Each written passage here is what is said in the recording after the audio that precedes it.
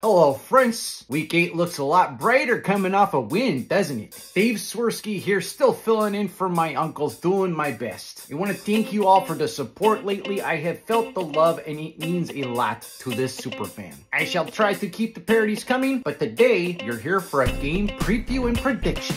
This week, our beloved team, the Bears, fly west to the land of palm trees and Botox to take on the Los Angeles Chargers. It's a battle to see who can get win number 3. The Chargers are 2-4 and the Bears are 2-5. The Bears lead this year's series all time by a tally of 7 wins to 6 losses. And in my lifetime, we've been on top of this series with 6 wins and 3 losses since I was born. Go Bears! Now the Bears are going to be led again by Tyson Bagent, coming off a win from his first NFL start, filling in for Justin and his injured thumb. The kid looks super efficient and the moment didn't seem too big for him, so I'm excited to see what he's got. Whether you're a Justin fan or someone who hopes we get a QB in a draft next year, can't help but be happy for this kid. Arm wrestling his dad is still on the table, I'm just saying.